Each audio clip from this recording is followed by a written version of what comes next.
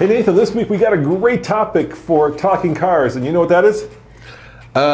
Cars that we really want but can't have? Something like that? Yeah, exactly. Cars that manufacturers should import immediately into the United States, because there are a lot of cars that they sell in Europe that we don't get, and these cars would sell like hotcakes here.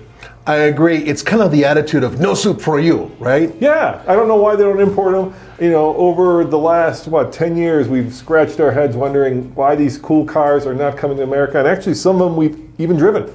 Yeah, I know. That really ticks me off. All right, so coming up on this episode, sit back and relax, keep driving if you're driving. We're going to be talking about cars that they should import in 2021.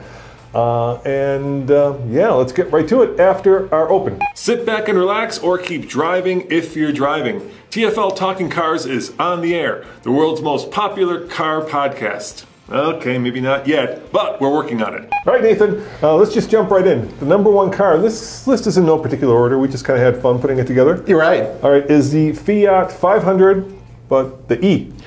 That's right. Now, this is an all-new car. This isn't the old Fiat 500e, which was like kind of a halfway there. There's a California compliance car. Right. 80 miles of range. Yeah, it's cool, but you know. They didn't even want to build it. Yeah, Sergio didn't even want to sell the damn thing, but this is totally different. This 500e was built from the ground up, and it is a really cool little car.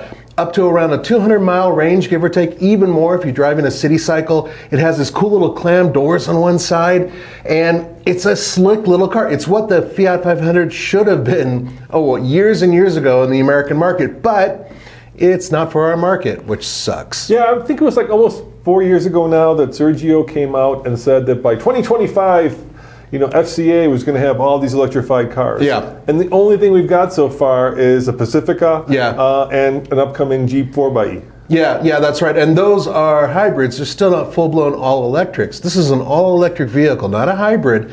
And everything I'm hearing about it, it's actually pretty damn good. It's just a real pity that we can't get it. But who knows? That could change with the new Stellantis facial cream. Sorry, company that. Sorry, it's just so funny to say. I know Stellantis. Of course, FCA merged with our friends in Peugeot, and the new company, which is slowly starting to take shape, is going to be called. I think that sounds like a drug company to me. But fortunately, we don't have to say that, so they're going to still keep some other names. That's just a holding company. So. And speaking of Peugeot, that's the next car on our list. And by the way, I would say, we haven't got any French cars, right? And so there's a bunch on our list. Yes. Since the Le Car, right? That was the last one and that was a horrible car. Well, there were some Peugeots that were 505s and 504s, whatever, that were in the States for a little while. Not officially. There were no Peugeot. Yeah, there were. Really? Yeah. I owned one. Yeah. Well, I blew it up. Was this gray market or was this? No. They used to sell Peugeots. Yeah, I bought it in California. Get out. No, really. It was an awesome car too. Really, really cool, and terribly unreliable because there was just no parts. Well, the car that Zach put on the list, I know nothing about this car, so I'll leave it to you. The Peugeot 208 or the E208. Yes. So the 208, it's a great car. The thing is that I think the French really do excellent small cars. And they're just so close to being almost perfection, and then they do something weird and screw it up. This car is kind of a half and half with that. The E version I've heard good things about, but at the same time, haven't driven any new Peugeots at all. So it's a big question mark, and I don't want to pass judgment, but we do read other periodicals, and they're pretty positive about these cars. Yeah, the one that I can actually talk about is the next one. A lot of these are electric because the Europeans have gone seriously into electric cars. Yes, they have. Places like Norway. Oh my God, Norway is like crazy. 80% of cars are electric. But the one that really gets my blood flowing, and I'd love to actually be able to buy, is the Honda E, the little electric Honda that's got this huge screen that you can turn into a fishbowl. Yeah, the Honda E, which is pictured behind me, when that came, the concept was even cuter than this. It was just an adorable car. It was one of those cars you just wanted to hug. And it's rear drive. It's got like almost a perfect 50-50 weight distribution between. It is, once again, according to overseas accounts, a fantastic driving little car. Though.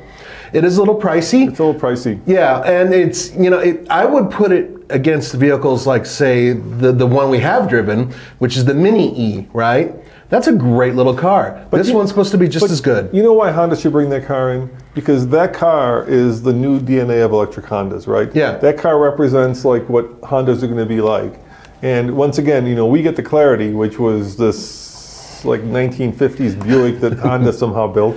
Yeah, it was a little ridiculous. Right, and it only had like 80 miles of range. I think that one's got about 120 miles. But it does represent all the best thinking. And it, you know, to me, I always hate this idea, and sometimes Volkswagen does this a lot, where like they give us like the downgraded or tuned down version of, and you know, out of all the car companies that we're talking about, Volkswagen has really gotten in its own way in terms of actually bringing cars here that sell. They seem to be making decisions in Wolfsburg and not in America for what they, you know, think about this, right? At one point, when I was a young lad, right, the only foreign car you could get in America was a Volkswagen, right? Everything was, you know, GM or Ford, and then if you wanted something that wasn't that, a Volkswagen was it, right? And Volkswagen owned that market before the Japanese came, and they completely kind of gave it away to the Japanese. There's so many things to be said about that, but and we will cover a lot of Volkswagen on these lists too. And I think Honda is making that same mistake, because I think that the Honda E represents what electric Hondas are going to be, and yet, you know, they're not bringing it here because they think we don't like city cars, because they think we don't like newest technology, because they think we won't pay a lot of money for a small car. There's a lot of reasons you may not want to bring it here. Right. And all of them are stupid. Yeah, the one thing about this Honda is that in the future, Honda and General Motors went into a partnership doing batteries, the Ultium batteries that are going to be going into GM products, and it sounds like they're going to go into Honda products.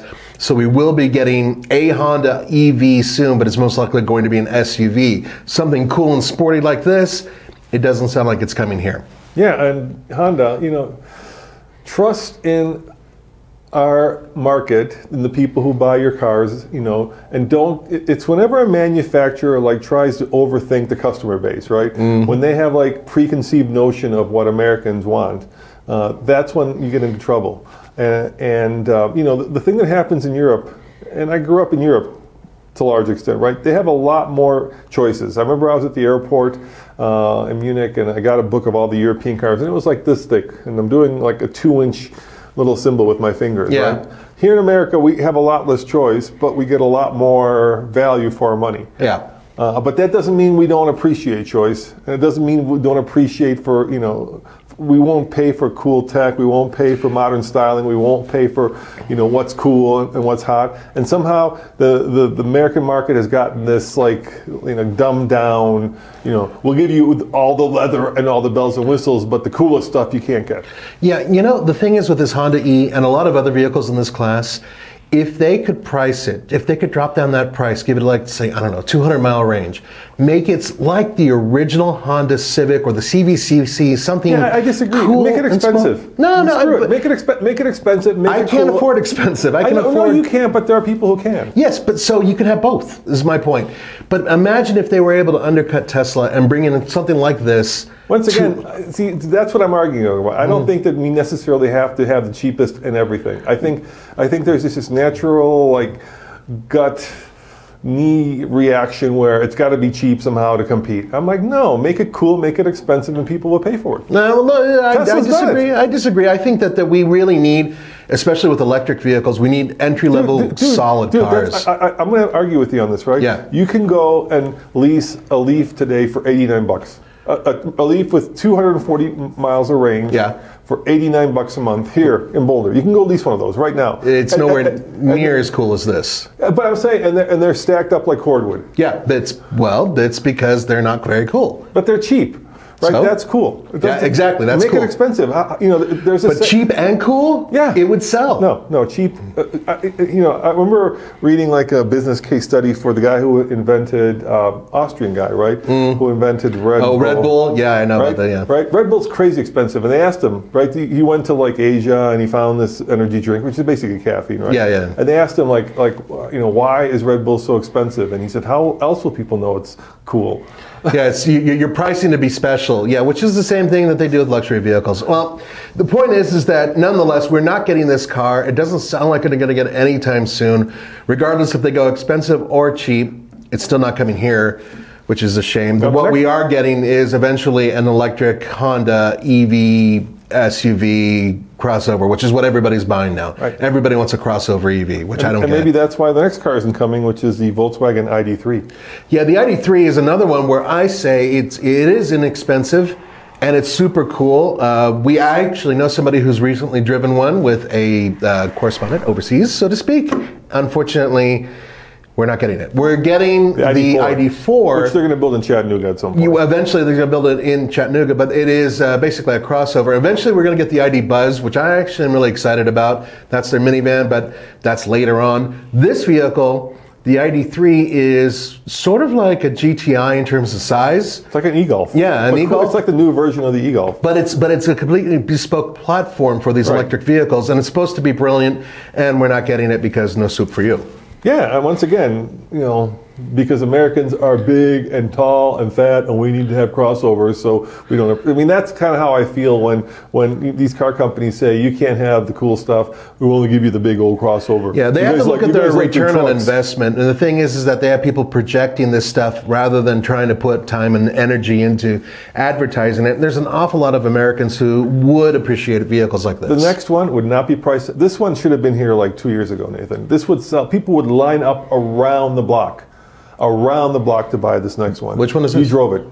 Volkswagen again, yes? Yeah, California. Damn straight. The van. California. The van. What a magnificent vehicle. Talk about like ergonomically right. Talk about like in timing it's right with van life. Even Mercedes has figured out that they could sell very expensive vans here. Yeah. But for some reason, Volkswagen will not bring the California. Man, they've got this incredible history, right, of vans in America. Yeah. I don't understand. I am absolutely dumbfounded by the fact. Dumbfounded by that. Absolutely. And here's the crazy part. About 3 years ago? 2 years ago, Andre and I went to California, Southern California, and they had a whole line of these vans, and they let a bunch of journalists jump in these vans and go camping out in the mountains in California and have a great time with the California van. And the whole purpose of it really was for their... I'm jealous. You got to go. Yeah. How often do you get to go to things? Come on. The point is that when I had to sleep in the same van as Andre. Come on. So anyway, the whole point is that we got to do this. All-wheel drive with a great powertrain, zippy, fairly efficient, very comfortable, easy to drive, and we even took it slightly off-road. We camped in it, and such cool features too, right? Amazing features for just a small van. You can black out the windows. Yeah, there's like built-in camping chairs. Well, and tables. It's like a Westphalia, but it's like the modern version of that. Oh my God, it's so cool! And just a really super cool van. And I remember when we put these videos on, we did like 3 different videos, and we put them out there, and they did well. But the point is, almost every other comment was, "Why the hell's in here? Where the hell's my van?" And they're expensive in Europe. They're like between 50 and 70, 80 euros, 80,000 euros. Right? Yeah. That's a lot of money. But, Mercedes is selling the 4x4 van at, much more than that here. Oh, yeah. Easily 80K if you can get one. Oh, yeah. Yeah, and it's big, right? And they have a Metris, which doesn't really compete because it's only front-wheel drive. No, it's rear-wheel drive. It's rear-wheel drive, but not all-wheel drive. Yeah, I don't think there's an all-wheel drive version of the Metris. So there really isn't, a direct competitor to this, at least not until Ford gets the. No, they don't have a camping version of the 4x4 Connect either. So. No. I mean, you'd have to go to like a subcontractor. This is a factory, vehicle that you can buy, at least in Europe, and they're always looking for white space. Here's the whitest of white space, the emptiest of white space, and nope, we're not going to bring it. I don't get it. It's a real shame because it's a hell of a good van. Now the other 2 cars this is interesting. Ford eventually did bring, and they stopped because they stopped building cars here, and that of course is the Ford Focus and the Fiesta, and I'm talking about the ST versions, which are the ones that I would be lusting for. Yeah, overseas they're still selling these things, still building them. There's a new one, right? There's a new one. There's a new one. We love the way they look. We love the way the old ones drove. We had the Fiesta ST. We had that Fiesta ST, and I got to tell you, what a great little car that was. It was just such a rewarding little ride. It's one of those that I kind of regret not buying off of the studios when we decided to get rid of it. But I think we traded it in on a pickup truck, right? No, we traded a pickup truck on Ed. Did we trade it? No, we did. We traded on the Rebel. You're right. Yeah, I thought it went into the Rebel. So which makes sense. The car to pick up, yeah. Right. I mean, let's face it now. And the thing is that these cars, these fun, sporty hatchbacks. There is an audience here in the United States for them. The thing is that they're looking at a massive return, and they have to look at a minimum return. And I'm not going to go into the business sense of counting. Well, it takes courage, Nathan, and it takes the bean counters are going to be like, this is how much it's going to cost, right? This is how much you're going to sell, and this is how much you're going to lose.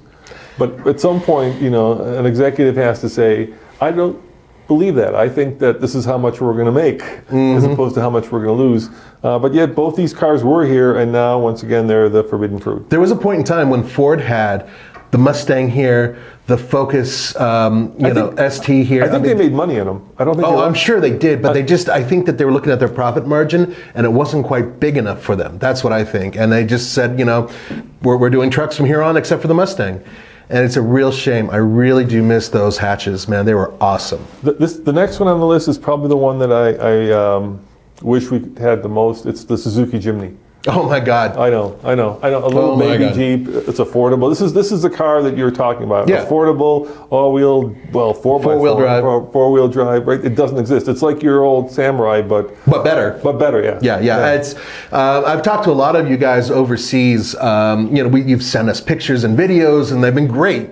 And not only the new one, but even the previous generation one, which has a much better ride and much better performance than the old one that I had. And these things are epic. They're great off-road. They get decent mileage. We don't have that category of vehicle, right? We have a Wrangler, which has gotten crazy expensive. Yeah, even the base model Wrangler, good luck getting one under 30 grand. Exactly. And then you could go to something like the Renegade, right? But that's not the same thing. No, it's not. The Renegade's a car. It's an off-road capable car to a certain degree, but it's nothing like the Jimny. Yeah, and there's the 4Runner, but that's going to be expensive. So imagine if you could take something with actually a low-speed transfer case that has solid axles. That actually is an off-roader and make it small and affordable. Right. Think of it as a much, much more affordable, capable little Jeep. Like a Subaru Crosstrek, but actually with the real serious off-road kit. Yeah, body on frame. I don't know if the Jimny's not. It is. It's a little truck. Yeah, it's a little truck. Yeah, and not a little car. Yeah, for those of you who don't know the United States, Jimny is the Suzuki Samurai, but the modern version of it. So basically, that's what it is, and it's phenomenal. And there was a lot of rumors that, they thought about maybe finding a way to bring it over here, going through another network. No, that never happened. And the closest we're going to ever get to getting one of those here is going south of the border. I hear that they're going to start selling them in Mexico. And if they do, Roman, you and I are going on a Mexican holiday after COVID. Yeah, I think read, correct me if I'm wrong, guys, but that because of emissions, that they're also going to stop selling them in Europe. I heard that they're stopping. Europe actually is stopping as well. Which would be a real shame, but it just crushes me. Such a great little car. And another one in that same vein is the Dacia Duster, and that's kind of like a cool-ass Compass. It's not quite an off-roader, but it's just a really cool, let's face it, the Compass has become kind of mundane in some ways, you know what I mean? It's kind of, well, this is actually a proper little setup. It's got a rear drive, right? It's a front engine rear drive. He says Dacia, it's Dacia, according to some other people. So let us know in the comments. He's Eastern European, so I can't help it. Dacia. Dacia. The thing is that, that vehicle, the Duster, is actually kind of a little rugged, off-roady type vehicle. Think of it, remember the Suzuki Grand Vitara and those types of vehicles? Very similar to those. Very similar. Exactly. All right, this is the only Alfa Romeo that we don't get. This is the one that I want, actually. That's the one. The Giulietta. Okay, so here's the story about the Giulietta. This is what happened to Roman and I when we went to Texas. To drive. Yeah, we got it for a while. The Dodge Dart. The Dart. Yeah. So we went. I got completely snookered. Oh man, he was so angry. I'm still mad about that. Yeah. So I don't mind the Dart, but Roman is just like, look. You guys at FCA said that this is going to be... No, it's worse than that. I became pretty good friends with the product manager for the Dart. Yeah. This is before it was called the Dart. Yeah. Right? And we were at the Chicago Auto Show, and they were kind of just chatting, and I said, tell me about this car. And he said, well, this is going to have European pedigree. Basically, we're taking the Giulietta, because it was, I think, recently... Fiat and before it was FCA had just merged, right? Yeah, they just did. Yeah, and so we're going to take the Giulietta, we're going to take the chassis tuning, and we're going to bring it to America. I'm like, wow! Now that is like bringing like authentic Italian spaghetti. Yeah, to our market. To our market. I was so excited. I mean, I got myself, driving the thing down PCH1, with almost a cigarette in my mouth. I don't smoke, but you know what I mean? Yeah. A cappuccino in the other hand. Yeah, it was, the promise was huge. The delivery, and then they came out with, so much. Then they came out with the Dart. Now here's the problem. I think that the Dart had potential. First of all, the name was just inappropriate. It so wasn't a Dart. They should have called it anything but the Dart. And then the second thing was, it just lost all the dynamic quality of what they had overseas, and they watered it down for the American audience. In the Dart. Huh? I don't think there's any Giulietta in the Dart. There is a little bit, but it's just not enough to really make that thing a good seller. And it came close, but it just didn't have it. Here, what's the coolest thing about the Dart?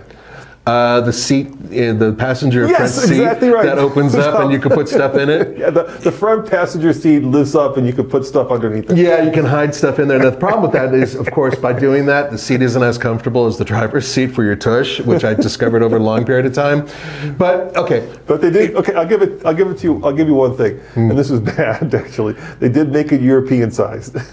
Yeah, so for a mid-sized American, it was way too small. It was a little tight. I had one for 2 weeks, and it was the small engine with the manual transmission. Yeah. I enjoyed driving it, but when passengers got in it, they weren't too thrilled about it. I didn't mind the way it looks. Other people did. It's one of those things on the fence. But with Roman, he was so angry during the entire time we were there. He was just like, I don't know if I could do this video. He was just like hulking out. Twice that's happened to me, where they snookered me. Once was with that, and the other one was I think it was a Mark 6 or Mark 5, a Golf R. They took me to Europe, and then the one we got didn't have launch control, didn't have the cool lights, didn't have the cool Recaros, had less horsepower. And I was over the moon in that review, and then Volkswagen announced, oh, by the way, you're not getting that. You're not getting that one. You're getting this American version of it. Yeah, if you guys want to see Roman angry, you should. Those two things were definitely. But the point is that. The Alfa Romeo has a really good car. Amongst all the vehicles they brought us, the best one that they have isn't the one we have. All right, Nathan. The Vauxhall Corsa. I know nothing about the Vauxhall Corsa. Yeah, the Corsa is okay. So it's a GM. It used to be a GM. Well, it used to be GM, and the Corsa is a slick hatchback, right up there with the Volkswagen GTI, the four-door and whatnot. It's a really cool looking car. It's not something that I understand in terms of dynamics, although I am told that is actually a really fun car to drive, very economical, affordable, everything that's right up my alley. And no, we're not getting it. And more importantly, they used to bring in Buicks that were Opals, and well, that's not happening anymore. So we're not going to get it through Buick. We're not getting it, period, ever. Yeah, ever. Yeah, and those Buicks didn't actually sell very well. They did okay. Cascada? But they just, yeah, I know the Cascada. That was Roman's favorite convertible. I love that. It's my guilty pleasure. I love that car. That car was made for you. It was. No, seriously, it was made for you. I love the Cascada. You have hair, so you can appreciate the convertible. It had a great working convertible top, had a nice ride, and it could hold golf clubs in the back. Everything Roman needs. Just guilty pleasure. Yeah. Everybody else hated it. I loved it. I didn't hate it. Here's one that Zach put on the list, and I don't know much about this one either. The MX-30. What is the MX-30? Mazda MX-30. Oh, the MX-30. Yeah. That's kind of. Let's go to the next one. Right, even you're stumped about it, so that one's for you, Zach. Zach, I don't. Zach knows his cars, so I'll take his word for it. Because the MX-30 is not really. We don't know anything about it. All right, the next one I certainly know a lot about. The Volkswagen Amarok. Oh, the Amarok! My God, truck, why did that not show up here? Because of the chicken tax. That's what they're going to say. I asked them 10 years ago, and actually on the Volkswagen trip, I was like, trucks are coming. They're becoming red hot. Everybody in America, it's the next thing, and they're like, oh no, we have to build it in Brazil. No, and then we cost, And I'm like, did you know? And did you know this? Right? You knew that to get the Sprinter in, right? Mercedes, right? Right. Would initially build it in Germany, then they would outsource it to a different company that took it apart, put it in 2 crates, then they would ship it to Charlotte, and then they would not build it, but assemble it in reassemble Charlotte. Yeah, and they could still get by the chicken tax. It was cheaper to actually do that. Yep. Now, of course, Mercedes has decided they're going to build their van. The whole van is being built. They actually built the factory. But I'm just saying, you guys, the Europeans are so competitive. If Mercedes can take apart a van and ship it here, Why couldn't you do the same thing with the Amarok to get past the chicken tax? It would sell like hotcakes. And then, of course, this was long before GM came up with their twins, long before Ford brought back the Ranger. Volkswagen, once again, could have been selling, I'm going to be bold here, and I think it's fair, 100,000 plus Amaroks a year. I will not debate you on that. I drove an Amarok. For the last 7 years. Yeah, I drove an Amarok, the diesel. It was fantastic. It had more than enough capability to take on anything we have here in the United States. Now, granted, I know a lot of you are going, wait a minute, Ford and Volkswagen have a partnership where they're going to be building a pickup truck coming to the United States. Yes, we've heard about that. But 10 years ago, they could have brought the Amarok here. Instead, look, here are the cars. See if you remember these. Instead, we got the EOS.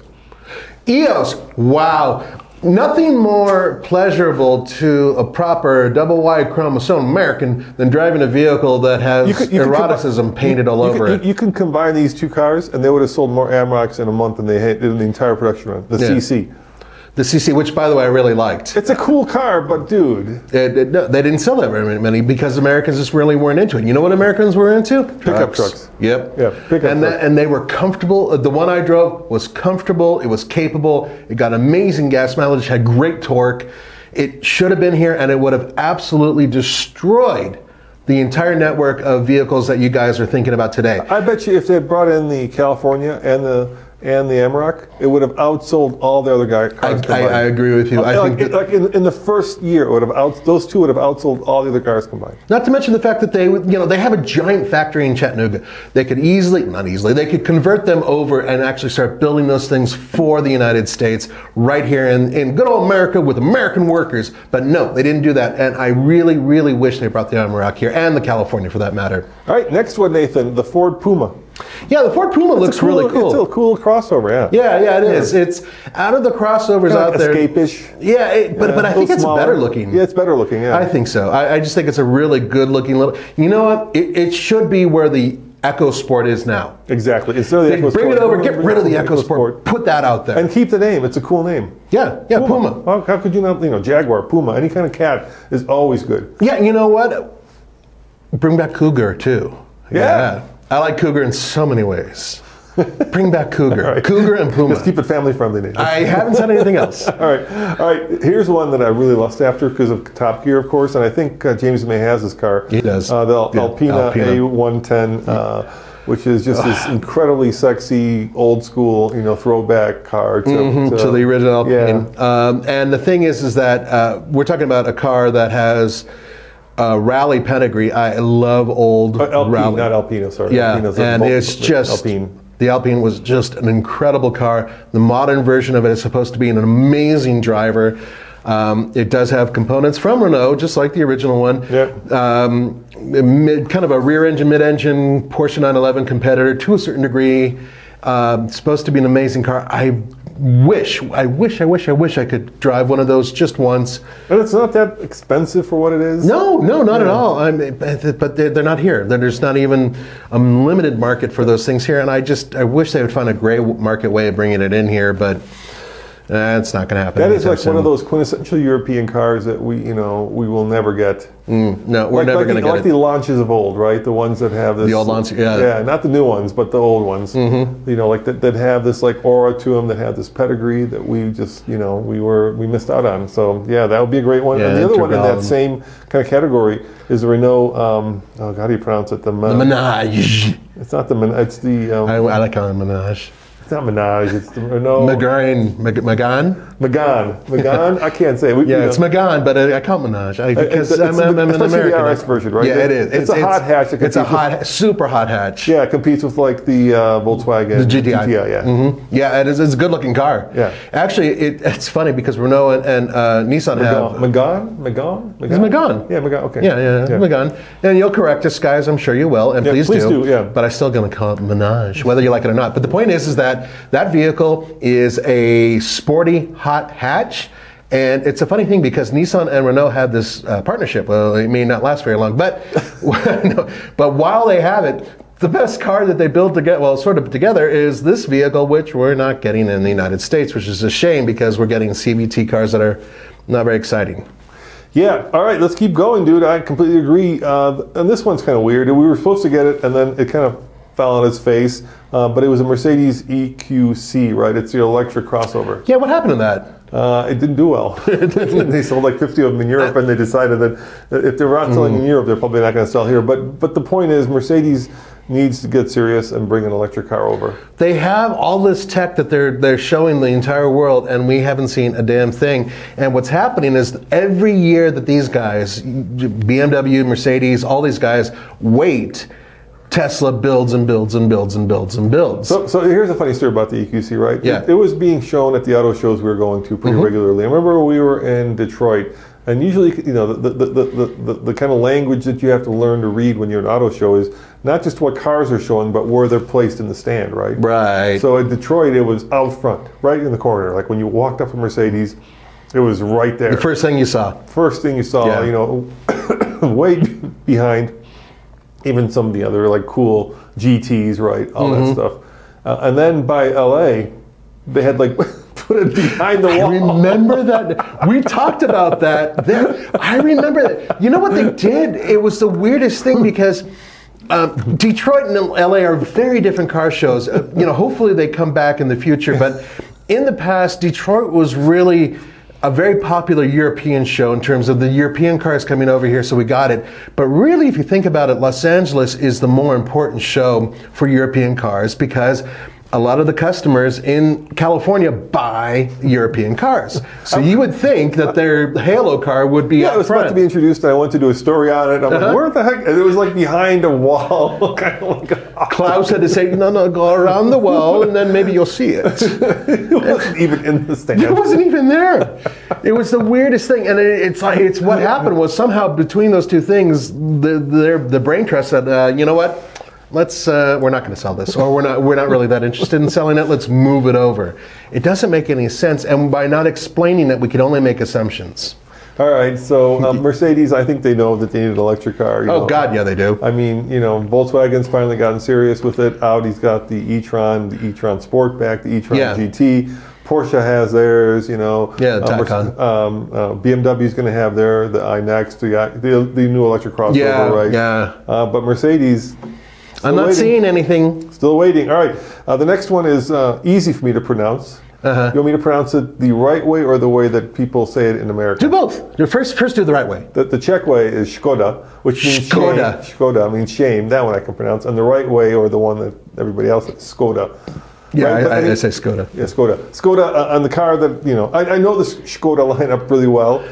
By the way, I hate saying that. I used to be a TV reporter, right? And we had an anchor who was Spanish, and he would always like say the overpronunciate. Like it was like the, you know. And tonight the Sandonistas. Yeah, just kind of put the extra. Chichangas. Yeah, I know. You know, but it depends on the people, of course. You know, in your case, you're Czech, so you're allowed to overpronounce it. You know. So I'm going to say it's Skoda, but the Kodiaq is the one that, you know, is cool. That's kind of the most off-roady of them. It looks cool. It used to be called the Yeti, I think. I think it replaced the Yeti, and it's one of those vehicles that just looks really cool. I believe it's based on a lot of Volkswagen mechanicals. Am I correct? Yeah, all the Škodas are, right? Yeah. Right, they're all based on either which is a shame because old school Škoda had rear drive, air-cooled engines. Yeah, they and had stuff some like the 120. Yeah, they had some really cool. They were like totally dangerous. Like they'd kill you by looking at them. And they'd overheat. Yeah, they'd overheat and explode, or so crazy stuff like that. But they rallied them too. They were kind of cool. But some of the old ones, like the Octavia, they brought those names back. I always wonder if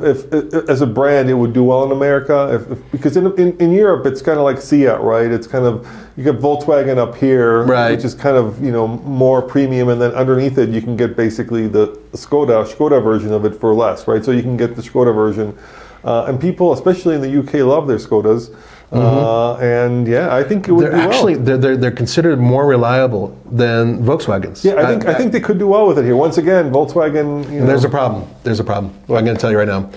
Can you imagine my buddy Earl going, "I want to buy me a Skoda. I want a Skoda." You know, I'd say that is true, but the Koreans did it with Kia. Kia's with easy. Hyundai, which is actually harder to pronounce than Skoda. Well, because some people just look at that name and just go Hyundai. But I'm saying, if they could come in here, I think Škoda could come in here and do the same thing. Maybe. I don't know. I don't think Volkswagen is going to invite an additional competing brand that actually is using their components. Huh? You know where they're built? In the Czech Republic? In Mala Boleslava. See, that's a tough. Bolsico. I was born in Prague, so that's why. Yeah, he's kind of got that down. Okay, all right, let's keep going. All right, the next one is a car that Andre would love. You know what I'm talking about? Oh yeah, the Lada Niva, right? Yeah. Now they're still building these things, and they predate like water. I think there's air. a new one. I think they're like, who knows? They're ancient. It's an interesting vehicle because we're talking about, it's got, I believe, well, it used to have a little Fiat engine and not a lot of power, but they're quite capable, and they've actually rallied all over the world. Coil spring suspension. They actually have one. We did it on TFL Off-Road. We have if you go to tfloffroad.com, we actually have a story on a lot of Niva that's a motorhome. They actually have a company that converts them. 70, 80 horsepower pulling a giant motorhome around the desert. That's not exactly the way to go, but it looks cool. And Andre would absolutely love to have one. And, they still build them. So that's the crazy part. Yeah, and they sell them in Canada, I think. So you Do they sell them in Canada? I think they sell them in Canada, yeah. So I think they're close, but no cigar. Great. When COVID ends, I think Andre's going to be heading up north. That doesn't mean you can import them. It means they sell them. Well, he'll find a way. You have to, you still have a 25-year thing. He'll talk to his Russian buddies. Let's make a trade. We make a trade, yeah? And they're not cheap, actually, because everybody wants off-roaders, and they have a reputation for being really rugged. Yeah, they're really rugged, but, there's a lot of people out there who's like, you love them for a year, and then you hate them after that. That's what I've heard from a lot of people. And there's, Russians are crazy about them because they're still building them. They're supposed to be like iron. They're just tough. All right, the next one we kind of sort of have, but we don't. And I'm talking about, I actually rented this car in Europe and drove it on the Autobahn, which was crazy because it doesn't belong on the Autobahn. I'm talking about the Fiat Panda. So it's like we get the 500X. It's kind of built on the same chassis. They're similar, but they're not. Yeah, exactly. The Fiat's like the true off-roader. I wish we could buy the original Fiat Panda 4x4. Cool. Yeah, the Pandas were way cool. They were super cool. I drove about like 9 years ago, the Fiat Panda 100 horsepower. It was the fun car that I always wanted here in the States that we can never get here. A tiny little car, lots of go, lots of move. And the thing is that, Europeans appreciate a small, spunky little hatchback. Americans not so much by comparison. But man, it was great. And they have a Fiat, the Panda 4x4, which is supposed to be epic off-road. We don't have it. Yeah, we get the 500X, which is kind of kind of a watered-down version of a Renegade, right? Yeah, and they're bigger too. The 500X is built for big chunky Americans that they can fit in there comfortably. It's okay. It's not the worst Fiat out there, but there's the Panda is so much more enjoyable. And the last car on our list is another Volkswagen. Gosh, there's a lot of Volkswagens we don't get. There are a lot. And that's the Up or the E-Up. Oh yeah, those little tiny little guys. I think that would also do very well here. The size of it is interesting. It's a tiny car. Yeah. But the funny part is when the Up came out, it actually was the size of the original Volkswagen Rabbit in terms of wheelbase. Is there Up GTI too, like a GTI version? There was. I don't know if they're still building it this year. When you ask Volkswagen about these things, like, hey, when's the Up going to come to these states? They'll kind of say, well, we talked about it, but this doesn't seem logical to you. And it's like, really? Because you're just using the Jedi mind trick on me? I really think it would work here. And no matter what, they're just absolutely not interested in bringing it here, which is a total shame. Yeah. I did move to Europe back kind of in the 90s because I moved back to the Czech Republic after I went from communist to capitalist. And I was like a kid in a candy store because I'd be like, wow. Yeah, all these cool little cars. All these cars that we could, that we could never get. And the one thing I did realize is the cars there are much more expensive. Oh, yeah. So, we are blessed with having some of the most luxurious and least expensive cars. And that comes at, the cost of choice, I think. Yeah, but, choice at the end of the day is one thing that I think a lot of us just really want. We want to be able to choose what we want. And the bottom line is that every day that moves, that everything moves away from us. We don't get those cool Especially cars. the small ones. So when I was there, the ones that I really lusted after were like the Ford Ka. Remember that one? Oh, the original Ka was so cool. The Twingo. Right? Oh, the Twingo was an interesting These car. were these little tiny ass. That was one of the first cars I took onto the Autobahn. Yeah, the Twingo? Yeah, the diesel. It didn't go. It didn't move. But and then there were of course all the smart cars that we got this. We got one of the smarts, but there were the Smart for 4. They had a little They had a little Sportster. Roadster. Yeah. There were so many cool cars overseas, and I've been to China, and there were some cool cars. Obviously, all throughout Europe, cool cars. We just don't get them, and if we get them, small ones like in Japan also, we were thinking about doing the next show on this. All the Japanese cars we don't get. K cars. Yeah, the K car, the little, the cappuccino, the little, all those 600cc little cool, tiny little awesome cars. I love tiny cars. I know I'm a big fat American, but I just love tiny cars, and I've driven a few too. Thanks to Nissan, actually, I drove quite a few. But the point is that unfortunately, we don't get these really cool cars, and in some cases, some of these cars, especially Volkswagen, I think would sell quite well here, and I think that they made a major misjudgment by not bringing them here. All right, we love to read our comments, so if you're listening to this, we can't read it, but if you're watching it on YouTube, leave us a comment. Let us know what cars you would love to see that we missed on our list that they should import in 2021 that would sell. Obviously, there's a whole plethora of Peugeots and Renaults, right? Right. That we might get because with Peugeot and FCA merging. Stellantis. Yeah, maybe we're going to get the DS. Well, I think we're going to get some of the technology to kind of go over here, and hopefully, we get some really cool cars out of this merger. That's what I'm hoping, at least. Yeah. Well, there you have it, guys. Thanks for spending a little bit over a half an hour with us on this episode of TFL Talkin Cars. And like I say, let us know in the comments below what vehicles you've driven or you would love to see that you think would be successful here. Obviously, there's a lot of cars that you could bring over that may not be successful, but we thought long and hard about this list. Yeah, and guys, keep in mind that we understand that there are other reasons, business reasons, and everything else that these cars can come over. All right. Before we go, yeah, which of these would you like? The one that you would really love to see? I would love to get the Amarok or the California. Actually, both of them Volkswagen. I'm with you. I would love to get the Amarok. Yeah, the Amarok would be awesome. The California, I got a family. That would be the perfect family. I would go runabout. I would go so far as if we have enough revenue next year, bring those cars over. We'll be the first to buy them. Hell yeah. Yeah. Bring them here, and the Amarok. Can you imagine our truck viewers watching that thing go up against all the other midsize trucks? Or do another version of No Pavement Needed with the California. Hell yeah! You sign me up. Yeah, I'll sleep in that thing, even with Andre. I'll even spoon. You got 2 cars sold right here. Yeah, and 1 car, 1 truck actually. One car, 1 truck. Thanks for watching. Remember, check out TFL Car, TFL Truck for honest and independent reviews. We appreciate the fact that you guys tune in. See you guys next time. Ciao. See you later.